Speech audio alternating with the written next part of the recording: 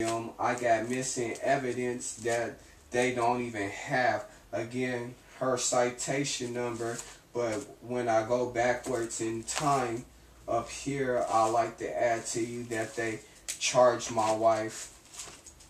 They charged her, and I have proof showing that they charged her under a different case number. How do they feel about that? Check that out.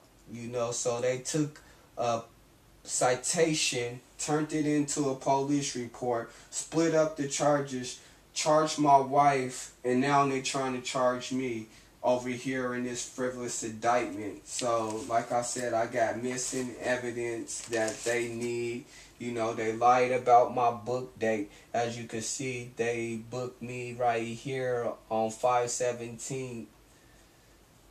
2014, and this is the officer who did it. My shoestrings, that's where they took all my personals from me. So again, I don't know why they lied so much. I have information on why I'm fighting so hard about my preliminary hearings. Proof that I married my wife. I even went on their CDs and got where they try to say that I was at, but how am I way over here selling drugs, my prescribed medication, which found in my wife's purse? How am I way over here selling them if I'm over here hiding in the closet? They slandered me. Proof that the laptops that they took was not mine, that they were my wife's. Missing conversations from Facebook that they didn't want nobody to know about. Just all the missing evidence that they didn't want to show. Proof that I have my own money, which they took and stole from me, and now try to say my wife gave it to me from her prostitution activity.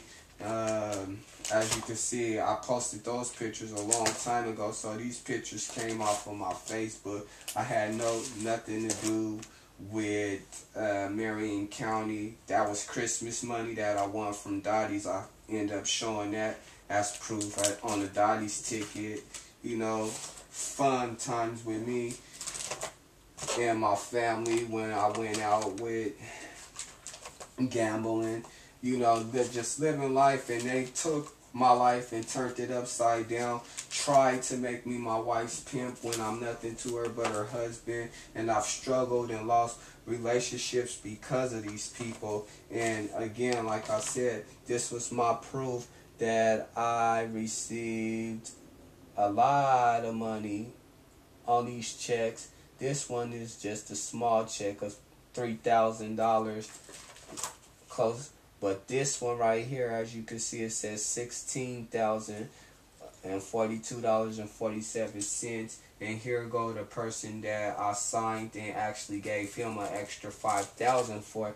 His name is Willie Merkel. Again, I'm working hard to tell my truth and show my innocence. So follow me as I uncover more corruption.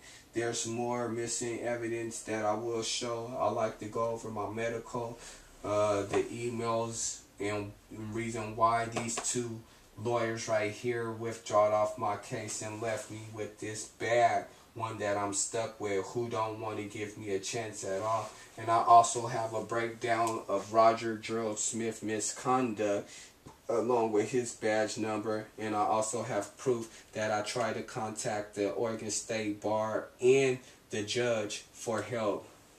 So where's the justice?